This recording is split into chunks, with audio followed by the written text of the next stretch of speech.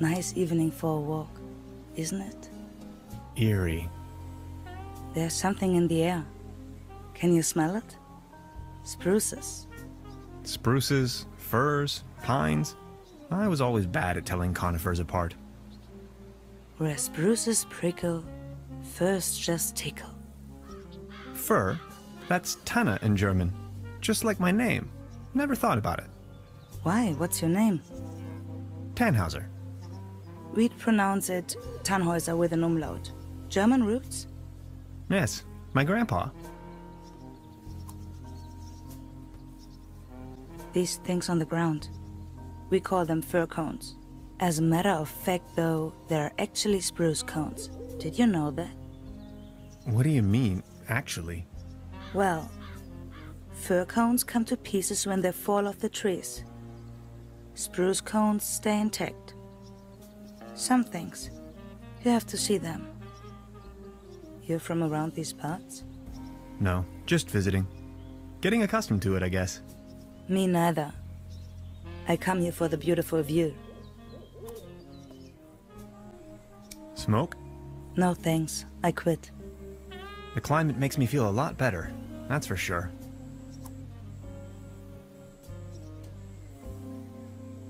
So what are you doing up here, all on your own? Fed up with all the hurly-burly down there? I just like traveling. Always on the road, hiking and all that. So you're taking a break? Oh, I lost my hiking boots. They just slipped over the railing. And now they're gone. If you ask me, we are really all in the same vast backyard. All this madness. Looking for some kind of meaning. Anything at all. Sounds a bit like you're going through a life crisis. Oh no. Quite the opposite is true. I gained insight. That's what I did. Insight.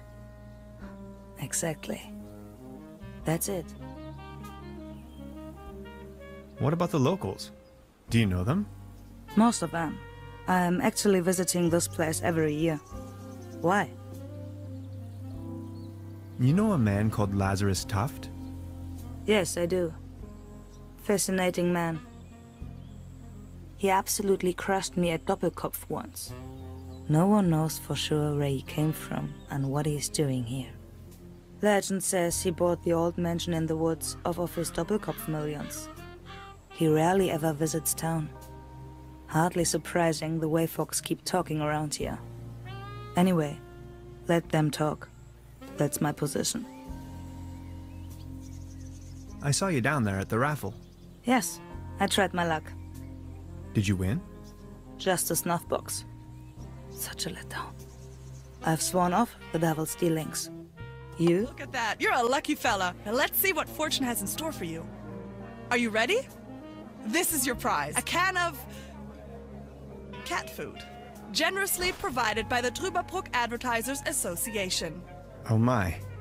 Thanks, I guess. Well, enjoy. I've won a can of cat food. I've got to go. Okay. Have a nice evening.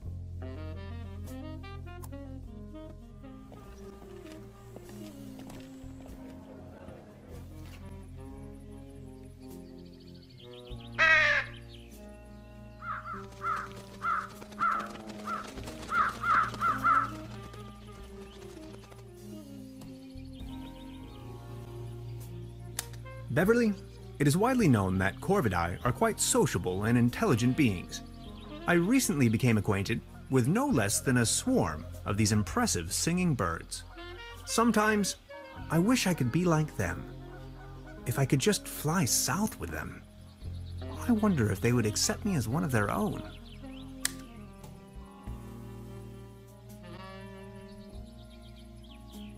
Over here, little birdies.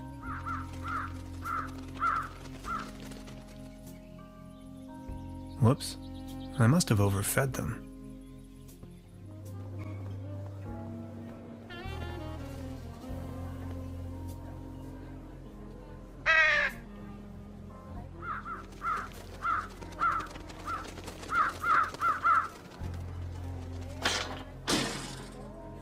Hey, get lost, you wet blankets.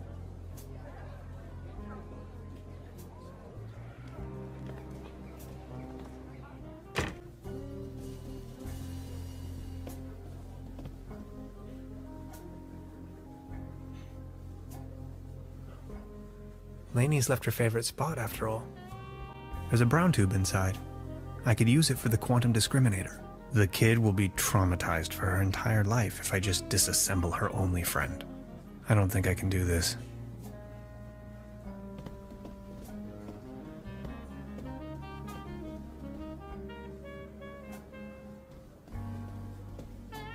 Hi, Lainey. What's cracking? They are showing the Great Twilight Area Celebration Marathon today. 12 hours of bliss in a row. They're having the ever-so-riveting town fair outside. Wouldn't you like to go out to the real world once in a while?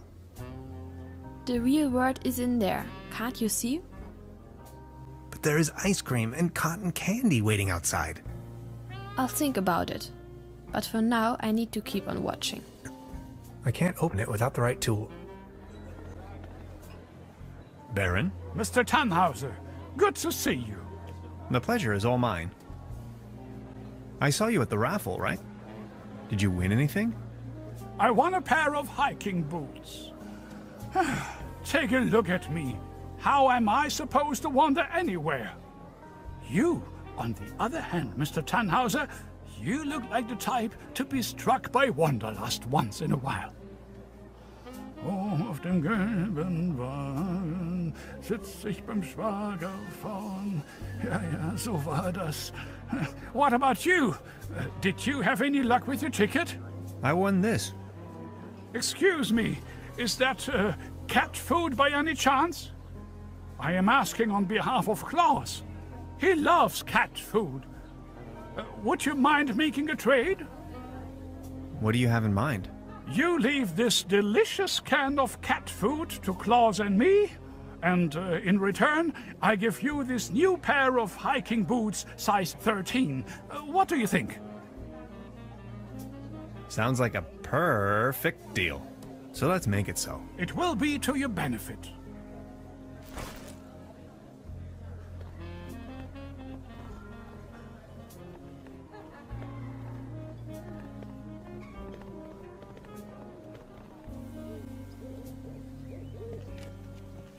About the raffle. Did you win? Just a snuff box. Such a letdown. I've sworn off the devil's dealings. You? I'm in possession of a pair of hiking boots. Didn't you say you lost yours? Yes, indeed. I'd exchange anything from my inventory for a new pair of hiking boots. Would you trade with me by chance? Your hiking boots in exchange for my snuff tobacco. Fair enough. Oh, thank you. How nice. And they're a perfect fit too. I've got to go. Okay. Have a nice evening. Thanks again. You're welcome. Finally I can make off again. I can hear the call of the wild. Farewell. Farewell.